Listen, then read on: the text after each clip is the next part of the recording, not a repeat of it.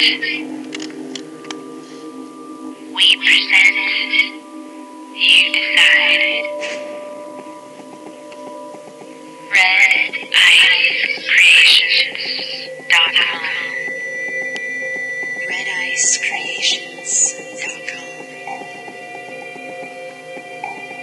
Ancient civilization, geopolitics, conspiracy, secret societies, technology, spirituality, new world order, history, aliens, parallel universes, secret geometry. Right, hi friends. It is good to have you with us. My name is Henrik Palmgren and I hope that you are ready for another radio program. We have invited John Hall to join us today, who has written the book A New Breed, Satellite Terrorism in America. He is also joined by Don Raumaker over there, who might pop in with us a little bit later in the program to say a few words in regards to the book and the material that we will be discussing here today.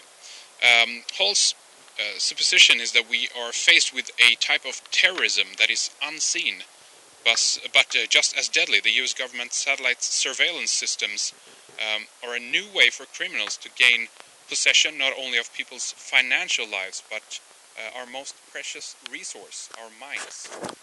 What can we do, and who are these individuals who are trying to control the way that we think, feel, act, and what we do? We are going to talk about the topics of electronic harassment, stalking, and mind control. We're also going to discuss how CIA and NSA technology is being used to track, intimidate, and even read the thoughts of people. As you know, if you've been following this radio show, these are topics that come up often on and off with our guests that we invite. We're going to go into detail more in terms of this here today. The website that you can check out right away to read more about our guest and the book is satweapons.com, satweapons.com. So check that out for much more information on that. But with that, John Hall, welcome to Red Ice Radio. It's good to have you with us today.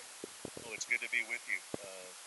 And one thing I would like to start off with is when I wrote the book, obviously it's titled Satellite Terrorism in America. What I wrote about was technology that our government was working on and experiences that I've seen with close friends and patients that have been exposed to this. But after publishing the book, I've had such a public outcry